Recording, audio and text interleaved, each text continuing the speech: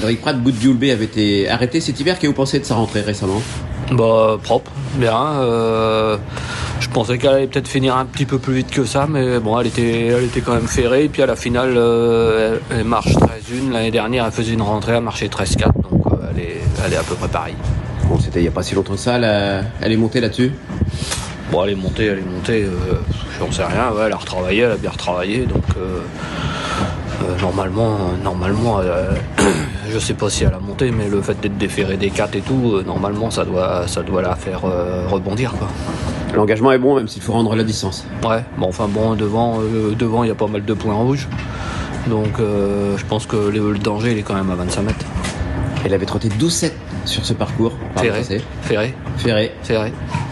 Après, je suis pas sûr qu'il y ait tant de décalage que ça entre 12-7 ferré et là, je pense pas qu'elle va marcher 11,5. Hein.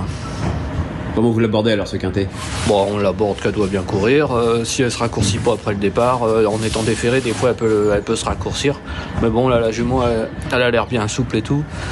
Donc on l'aborde pour être dans les 3-4 premiers, quoi.